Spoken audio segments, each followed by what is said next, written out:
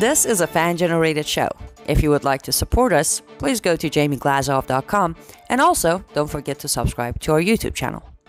And make sure to order Jamie Glazov's new critically acclaimed jihadist Psychopath. How he is charming, seducing, and devouring us. All your support is greatly appreciated. Hello, and welcome to Anni Cyrus Moment, brought to you by the Glazov Gang. Let's talk about Corey Mohammed.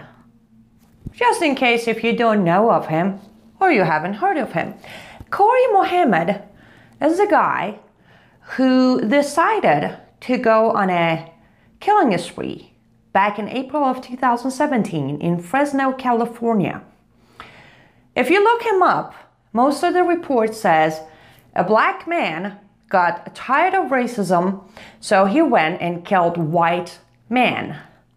His own confession said that I just found some white man to kill.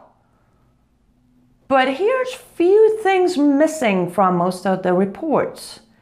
Number one, Corey Mohammed is a Muslim, a follower of Nation of Islam. On his trial, he actually held up a Nation of Islam newsletter and posed for the cameras.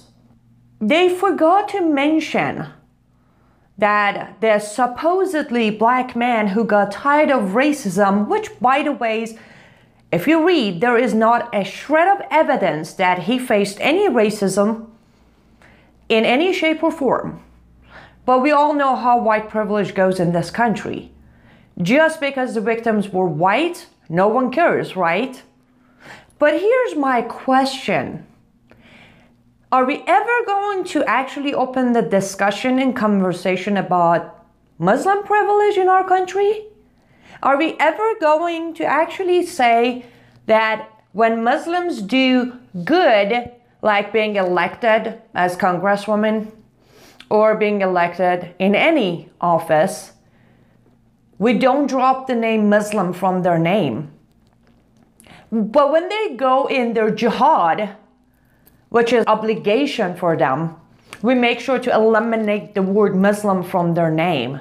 That's the first thing we do. I think that is the definition of Muslim privilege. The cover-up that we do for them. 2020, the concentration and focus of Homeland Security is on white supremacy. They have care members coming in and giving them advice on white supremacy issues that our country is facing. I'm pretty sure we shouldn't hold our breath thinking they might bring some ex-Muslims to help them concentrate on Islamic supremacy issue we're facing in this country. We gotta wake up. We gotta demand investigation into actual problems we're facing, that Muslims are killing non-Muslims, white or not, in name of jihad, and we are covering it up for them. We need to stop mentioning the Muslim community when it's good for them, and we gotta just let it be Muslim community. And they also need to pick a side. If they want to be the minority, then they can't cherry pick. If they want to be a separated group from rest of the America because they're not here to assimilate, as Linda Sarsour said, then they're gonna have to be Muslims all together as one group, including the killers, the terrorists, and the jihadis, all the way from September 11 to San Bernardino shooting, to Boston Marathon bombing, to the sir of Corey Mohammed killing white men because he just felt like it. And we also need to ask Homeland Security to do the proper focus, which is Islamic supremacy in America. We do not have white supremacy issue. There is no such a thing as white privilege, and as a brown woman, I think I can say that.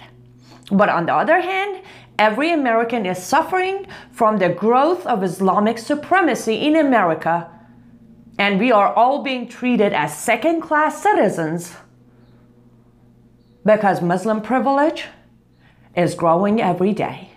With that being said, stay informed, stay vigilant, and stay safe, and keep on getting educated. Best way to do that is to subscribe to our YouTube channel right here.